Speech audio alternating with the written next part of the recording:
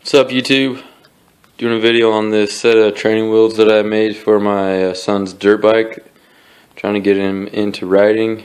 He's only 3, so I had to make these training wheels, and I found some online, but they were over $100, and he's only going to use them for not that long, so I didn't want to pay that much. So what I did is got these tires at Harbor Freight for about $4 each, and then got a piece of angle steel, Lowe's or Home Depot, I don't remember, and then bolted it up. These are the bolts for the pegs. Just take one side off, and then I had to get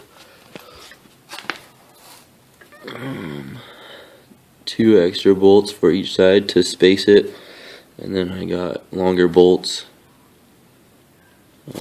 to go in so it would reach all the way through.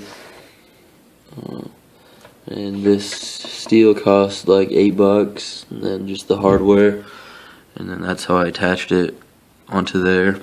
Just welded the nuts, and it works pretty well.